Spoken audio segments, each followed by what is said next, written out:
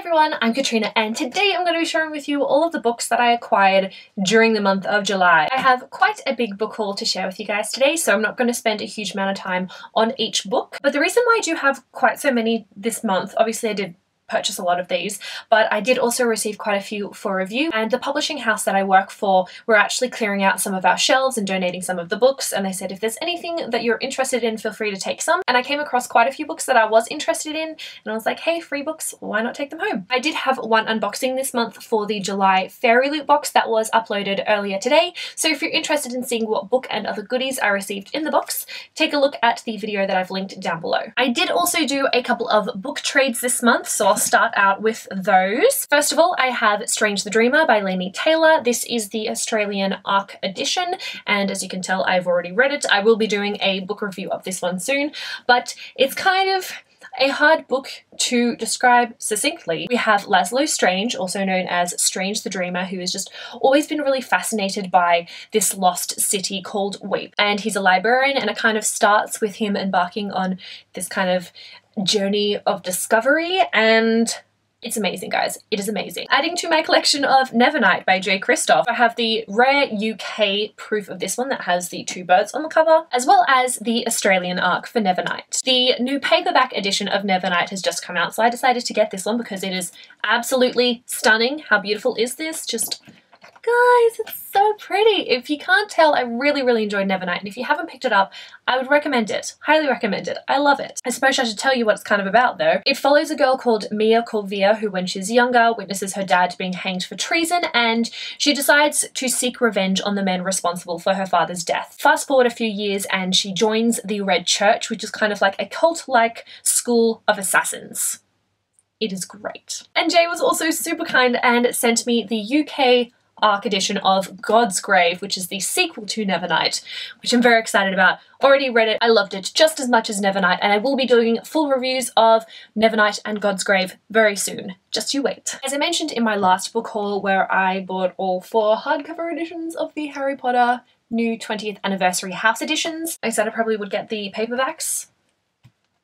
I did. I got them. So each of these books are Harry Potter and the Philosopher's Stone, but in each different house edition there is some extra content. So in the Hufflepuff one, for example, we have an introduction to the House Hufflepuff, as well as some information about making Hufflepuffs proud, and the house founder, the house library, the relic, the house ghost, and there is a map of Hogwarts, which is very cool. I also decided to pick up Fireboy and Earthboy by Sammy Shah. I was just browsing in the bookstore, not really going to pick anything up, and then spotted these books, and the people that I was with absolutely raved about these books, so I decided to pick it up. This follows a guy named Wahid, and his best friend is killed in a tragic accident, and he's also able to see these otherworldly creatures called jinns. After a jinn steals his girlfriend's soul, he decides to figure out why, and he manages to get help from the devil himself. I also picked up The Song of the Current by Sarah Tolkser. This is a new one published by Bloomsbury as well, which I heard about through work and I've just been hearing really good things about, so I was very excited about it. The main character, Carolyn, also, she goes by Caro. Is that how you say it? Caro? Not entirely sure. But she decides to take matters into her own hands when her father is arrested for refusing to transport some mysterious cargo. She decides to deliver it in exchange for his release, and she ends up finding herself in a web of mysteries and lies, and there are river gods and pirates, and it just sounds like a fun time. After reading Strange the Dreamer by Laini Taylor, I decided to order myself the Daughter of Smoke and Bone trilogy, which is a series that originally I had never planned on reading. I'd heard kind of mixed things about it, and I was like, it's not something that I'm just super excited about, so I just didn't really ever pick up the books. But after reading Strange the Dreamer and falling absolutely in love with Laini Taylor's writing style and just her imagination and world building, I decided to give them a go. Because why not? So I ended up finding the UK hardcovers. They're a little more tricky to find. I had to go on 8 Books and eBay. Without even realizing, I managed to come across this signed first edition. So it's number 70 of 1500, which I was not expecting. Very cool. So it's obviously in pristine condition. And I just realized it's been blurbed by Patrick Rothfuss as well. So that has me sold.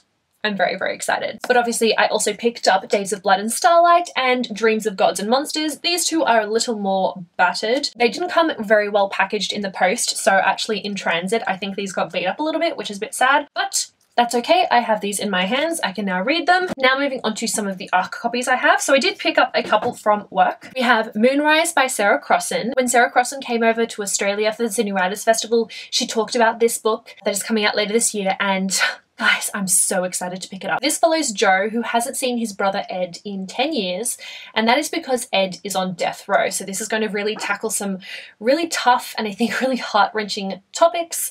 I think I'm going to have to prepare myself to read this one, but also this is written in verse. I'm really, really excited. I haven't picked up a verse novel in a while. Despite the size, it's going to be a relatively fast book to read, I think. I mean, I guess we'll see. If I'm like really emotionally damaged by it, then it might take a little bit longer to get through. But so far, I've only heard incredible reviews from the people that have already read this, so I'm really excited to pick this up. I'm hoping to read it in August or September. Also from Bloomsbury, I have When Light Left Us by Leah Thomas. So from what I can tell, this follows Anna, Hank and Milo, who after their father's disappearance, someone called Luz comes into their life, and I think it's an alien. So I think it's about this alien and the impact it has on their lives when it's there and also after it leaves them. So this sounds like a really, really interesting one. I haven't read anything by Leah Thomas before, and it sounds quite different to a lot of the alien stories that I've heard of, so very curious to see how this one goes. I also requested a copy of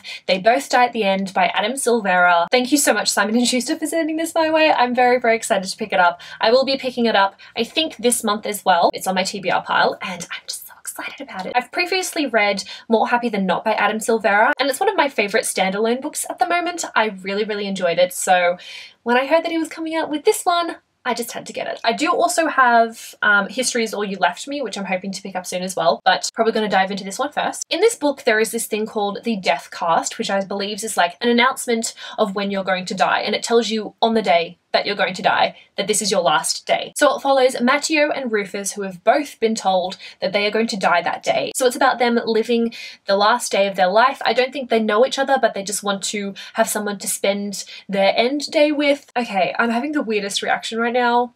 I am almost crying. My eyes are watering just thinking about this book because I know how sad it's going to be because they're going to both die at the end. Guys, I haven't even read the book. Why am I crying? Have you ever cried about a book you haven't read before? Oh my god, what is happening? If I don't cry like a baby in this book, there's something wrong with me. Alright, don't even ask what's going on in my brain right now. I obviously have no idea.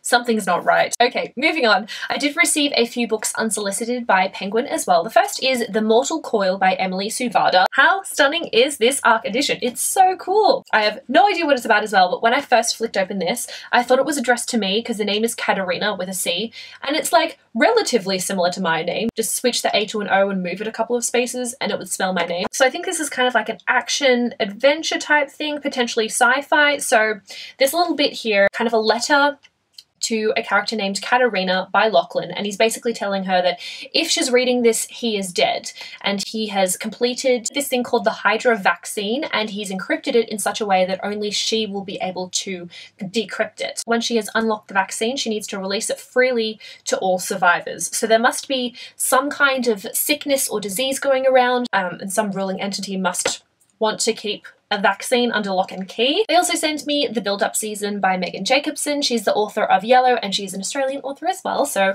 very excited to see another book by her. The main character, Iliad Piper, lives in a not a very healthy household. Her father is quite violent, and I think she's kind of built up a lot of walls, kind of an armor around her, until she meets a guy named Jared, who is just as complicated as she is. Sounds like it might be a kind of intense contemporary with some really hard-hitting topics, so yeah, really interested to see what I think of this. And they also sent me a semi-definitive list of worst nightmares by Crystal Sutherland. Esther's family has been cursed to live one great fear in their lifetime, and this is like the kind of fear that is so debilitating and severe that it will lead them to their graves. So in her family, her father is an agoraphobe. He hasn't left the basement in 6 years. Her brother is afraid of the dark, and her mother is afraid of bad luck. And so far, Esther seems to have avoided the curse until I think she meets a boy and discovers that her fear is love, which sounds very fascinating, really interesting concept. And now moving on to the last lot of books. These are the ones that I picked up from work that they were clearing out. I picked up a copy of Arthur and Sherlock by Michael Sims. So this is a non-fiction novel that's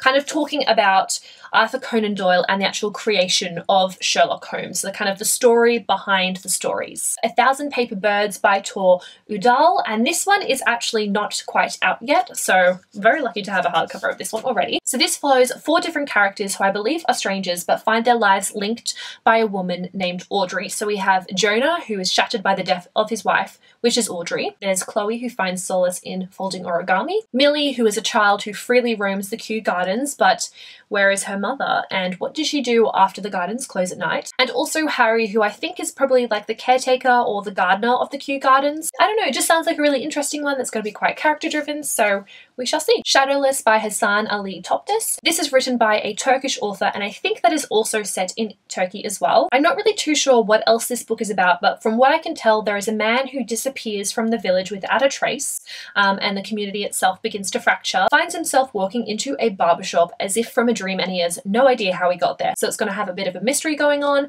and I think it's also going to play into some themes of displacement too. So sounds like a really interesting one. I also have The River at Night by Erica Ferencik, but this is an ARC copy and I decided to pick it up because it just looks so cool. This is one that we did publish earlier this year. So it follows Wynne and her 3 best friends who kind of go on a rafting or camping trip in the Maine wilderness. The synopsis on this doesn't actually reveal much more, but I do think they come across something quite unexpected, potentially dangerous. Not too sure, I will find out. I also picked up an ARC of The Terranauts by T.C. Boyle, which was published last year, and the main reason why I picked this one up is because I've heard a few of my friends read this recently, so I just recognized the title and decided to pick it up. This is inspired by the real events of the 1990s Biosphere 2 project. So it's pretty much these 8 people who are under this glass dome for 2 years. There's no way in, no way out. The Gun Room by Georgina Harding. I think that this one's set in World War II, I'm not entirely sure, but it's about a photographer who takes a photograph in a Vietnamese village, and it's a photo of a soldier, which I think becomes like a really famous photograph and kind of propels his career. But the things that he does see in that village is kind of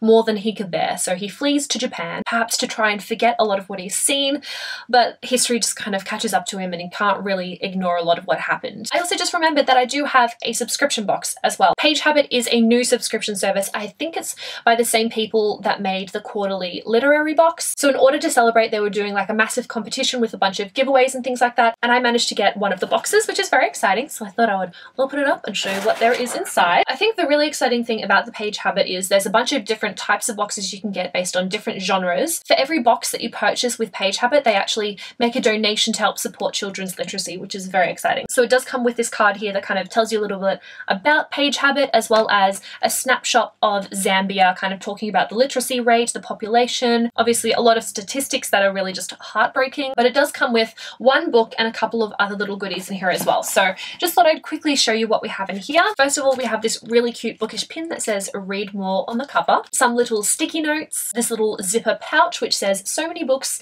so little time, Frank Zappa. How accurate is that quote? It also has a Page Habit bookmark with a quote on it that says never put off till tomorrow the book you can read today, Holbrook Jackson. It also has a letter from the authors of this month's book, which is The Witch Who Came In From the Cold by Lindsay Smith and Max Gladstone. Now, if you're familiar with Literary Box, you will know that the main books that are actually included in the box, it comes with annotated notes by the authors, which is very cool. So as you're reading, you can kind of get these little snippets from the author telling you some just interesting facts perhaps about the writing or the story, which I think is really cool. It's a very interesting way to kind of enhance the reading experience of that book. I've actually never heard of this book before. It is a chunky one as well, so let's see what it's about. Okay, it's set in Prague in 1970, which has me very interested. And I think there's quite a few wars, some with guns, some with words, and some with magic. But we have a CIA officer whose mission is to transport a defector back to the US. But while he's on a job in Egypt, he stumbles across a Soviet cell meeting. And it says here, but Soviet cells don't have altars or sacrificial knives, which sounds very ominous. And ever since he's had splitting headaches, this sounds really interesting. Perhaps a bit of a mashup between kind of like historical fiction with in the midst of wars, with magic thrown in there. And we have reached the end of this book haul video.